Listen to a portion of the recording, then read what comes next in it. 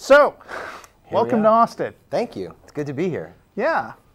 So we saw you do a lecture today. For people who might not have heard that lecture or heard of you before, what's going on with you?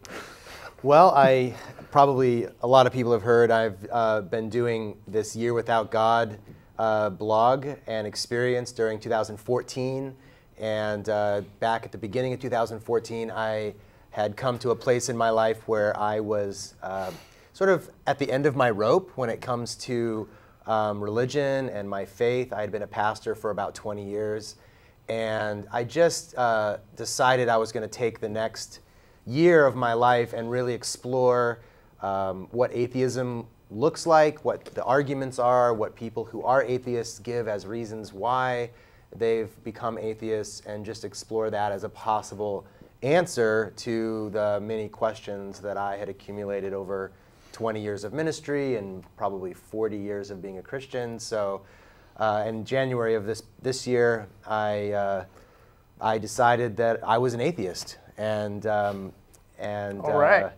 yeah, it's one of those big decisions in life, I guess. And so now I've been in San Antonio yesterday and Austin today, talking to a couple of different groups and meeting new people and sharing my story. So when you started this Year Without God thing, I guess a lot of people who had heard about you were a little suspicious about whether you were just going to use it as like a way to showboat and go back and say, oh, I checked out all atheism has to offer, and definitely come back to Jesus. Yeah. What were you thinking at the beginning?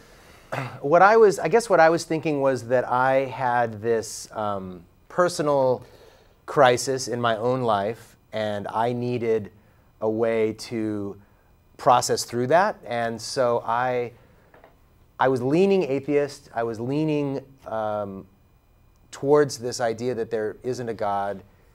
I mean, it was the one thing that I hadn't really spent any time focused on in terms of how to make sense of the experiences that I had and the inconsistencies and the challenges that I had trying to fit my lived experience of the world into a biblical Christian worldview.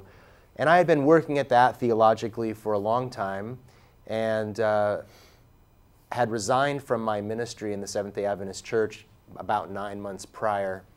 And that gave me the space and the freedom and the mental sort of space to think about a different way of thinking about the world. And so I was leaning atheist, but I really started that year hoping that I would figure out a way to believe in God. I mean, that was my background, that was my whole history, that was everything I had given my professional and academic life to. And so the idea of starting over with a whole new way of looking at the world wasn't super attractive to me, but I did want to find the truth. I wanted to know the truth, and so that's kind of how I started the year. I hadn't done any research really preparing me for that year. I hadn't Googled all the atheist groups I could find to figure out what was going on. I really just ignorantly sort of stumbled into, I wonder if there are atheists out there talking about atheism. Let's go find out. So that was did you actually have a hard time, like, or I mean, you say that you weren't sure if you would find any atheists out there. Like, was this a surprise coming from your Seventh-day Adventist background that there actually were groups of atheists who were talking to each other?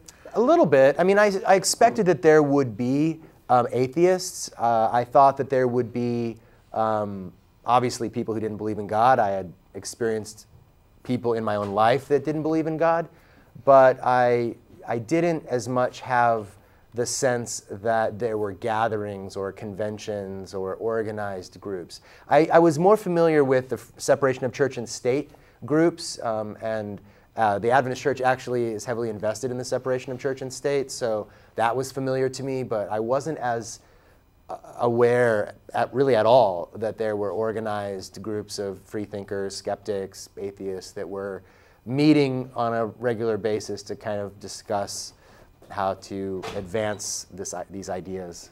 So it was a little bit new to me. Cool. Well, I had some other questions, but I feel like our first caller is actually going to ask some of them for me.